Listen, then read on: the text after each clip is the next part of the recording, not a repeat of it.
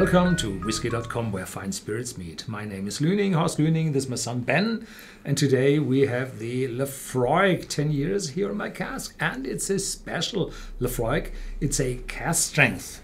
Yes, I can remember the Cask Strength from when I was young. Not that I've tried it when I was young, like 15 or something like that, but I actually picked the orders for the customers. And Laphroaig was a tricky one because you had a Laphroaig 0.7 liters and Laphroaig 1 liter. And then you had the 0.7 10 years Cask Strength and the 1 liter Cask Strength 10 years.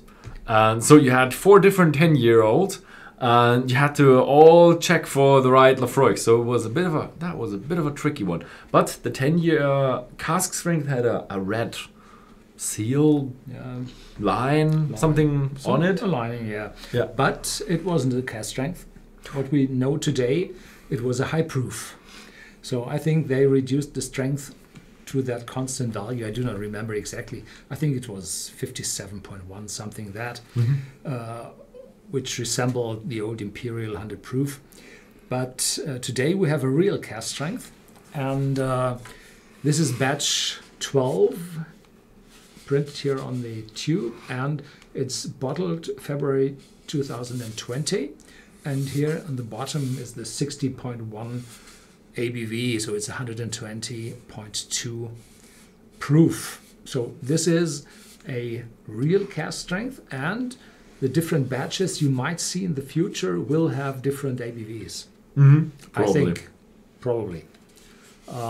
So there are a few companies out there, a few distilleries, which have Cask Strength whiskies with always the same ABV, and they just have to do a good job to mix up the higher and lower proofs to bring out that exact strength, as well as the exact taste they would like to have from batch to batch.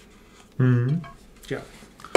So yeah, the Laphroaig 10 Cask Strength, I think it's just the big brother from the normal 10, because it's only matured in bourbon cask. So it's probably really just the same stuff as the 10, with just not diluted down. But there is a real advantage. This one is neither chill filtered nor colored. So this is a natural Laphroaig, and I'm happy to have one of those here. And the cork is that tight and very good. That's smoky already at the cork. So this time we have less. We tried just a lot before we were able to take this video. There have been a few false trials. Yep, there have been a few misinformations and a few of misspeaking on our behalf. Yes. But it's a good whiskey, so I'm not really mad about having to do it again. Yeah. So this is a real Laphroaig, and it's this intense smoke, peat smoke, together with a medicinal part in it. This phenolic hospital disinfection liquid smell. Wow. So this is intense, but not too intense. I'm just a little bit wondering, this might not be more intense than the normal 10-year-old. I think it's a wonderful smoke, and it sounds strange, but it's a fresh smoke. So it feels like smoke near the sea, seaweed. So you really do realize, or I don't know if that's from the terrain or if they just made it that way, but it just feels like Isla. Yeah, and just it feels like the island. That smell from the seas. Yeah.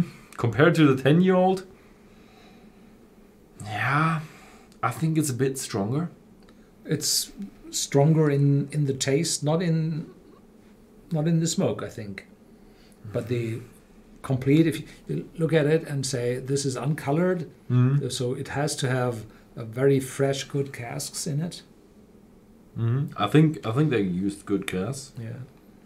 So I think you have diluted already. So yeah, just take some 60% time. is just a bit too high for us. Yeah. So I'm down well below 50, and now the marks are shining through. The legs running down the glass. Yeah, and now the smell of the smoke is more intense. Oh yeah, the undiluted one, it was similar or maybe a little bit stronger, but now there is a fresh note in it, as you said. so yeah, it makes it also a bit more, I don't know. Right. Also, the other flavors rise quite a lot, so you do have a little bit of sweetness, a little bit of a distillery character, like that fruitiness, bit of a faint pear or citrus note or something like that. Some green fruits. And I have a smoky vanilla below that. And now there is seizing fire. These shades, these awkward smelling fumes coming from an extinguishing fire. Yeah, it's a rough and tough one.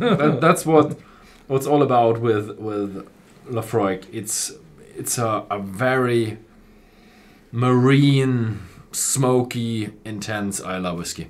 Yeah. Cheers. Cheers.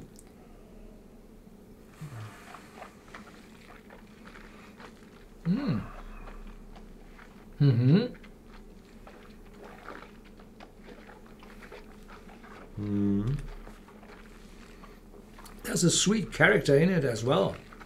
And after swallowing, there's the intensity of the alcohol and some cask influence, but this light sweetness in between. So the whiskey itself is very smooth because Laphroaig has this very necked pot stills where the alcohol vapor brings a very constant, very calm column in the still and divides the fusel oils from the alcohols very well. So this is smooth, but there's a hint of the alcohol in it, as well as a little bit from the cask, and the smoke is cladding your mouth extremely. Yeah.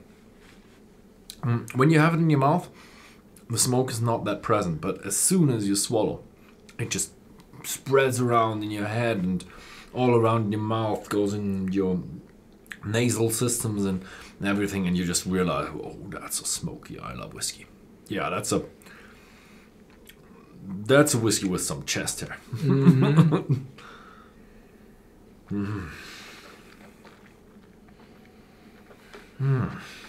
I like it. And I've hit the ABV quite nicely. I like it that way. I think I'm just below 50. Yeah, me 48 too. something, 46, something like that. The one before, the tasting before, I had less. And I say you have to dilute it a little bit, but not too much. Yeah. Oh, yeah. So it's priced in the mid-70s. Well, that's quite expensive, but it's cask strength. You have the chances to dilute, then you get more out of the bottle, and it's uncolored, unchill filtered, so you get a higher quality in this whiskey. And you can see there are the better casks in it because it's darker without coloring. So this is I'm not quite sure how much they color with the other whiskies. If I too look much, at I this think, one, then I think, yeah, they probably do it to level out the batches a bit. But I don't know, maybe. Maybe, yeah, the other one is 40%. That will be a lot lighter because of all the water they put in. So maybe, yeah, I don't know. But it's a good whiskey. So have a look. Watch out for the Laphroaig Cask Strength because it's out there on the market. And there will be more batches in sequence, but the differences between the batches, I think, will be not that big. Yeah. So, yeah, for any expert who buys all the batches and tries them next to each other, you will find a difference, definitely. But to everybody else who just enjoys a high-strength marine Islay Laphroaig whiskey, you'll not find it that different. So, yeah, Thank you very much for watching. If you like these kind of videos, then please feel free to subscribe this channel, and see you next time.